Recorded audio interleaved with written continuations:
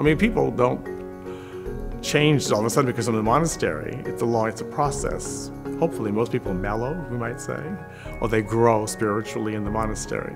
This community of the monks is just a good framework for me to live in. It's a life of balance. It's a life of not overdoing any particular aspect of life.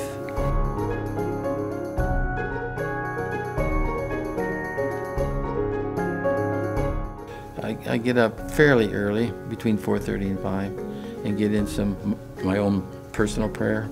The day begins with, for us, at 6 o'clock, where we have a good half hour of praying the Psalms, listening to scripture readings. So our day begins in the chapel.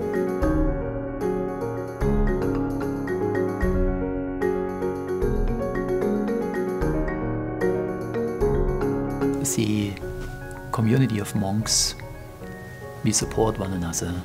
So there's rough moments, there's times to make decisions, and we make decisions together. Benedict says each person contributes something to the common search for what needs to be, the decision that needs to be taken.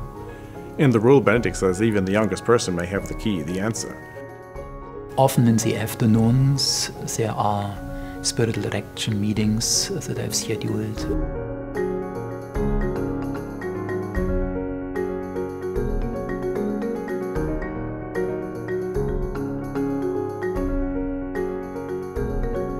Sit and visit with people. Don't be in a hurry.